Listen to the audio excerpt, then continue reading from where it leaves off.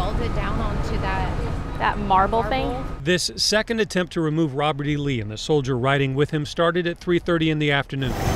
Under heavy police presence to keep any potential protest at bay, the workers arrived with their company name not on their trucks and their license plates either covered or removed, so they couldn't be identified in the subject of threats like what happened to the first work crew that tried this. There's no way that can support it. And in the 4 hours they worked, conversations about history and race and relics of the Civil War were the order of the day behind police lines. I don't know, I see both sides to it. Two young women mostly indifferent to the entire political discussion. I feel like to make everyone happy, don't store it. At least put it in like a museum for people to go and look at it. Yeah, right. It's a piece of history, basically. It's U.S. history. Hey, it's a piece of history. I mean, we need to look at this and learn from it. While three men talked, insulted by the removal of a tribute to Southern heritage that's been standing in this park since 1936. I think the funny thing is, in a way, this resurrects old wounds rather than heals them.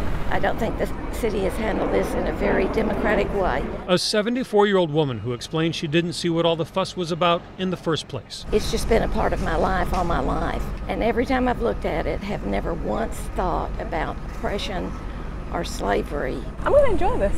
But in the view of an African-American mom and daughter, the removal of a tribute to a Confederate leader and his message was 81 years overdue. And feeling kind of like you're unwanted, and it's like, no, we're gonna learn from our past mistakes. And I'm like, feels good. Vibes up.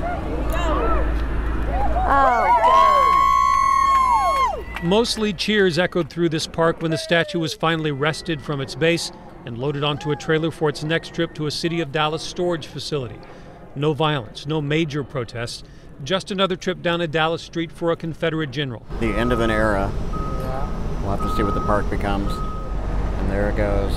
Riding into the sunset while the debate over what his legacy should be This isn't what America stands for. lives on.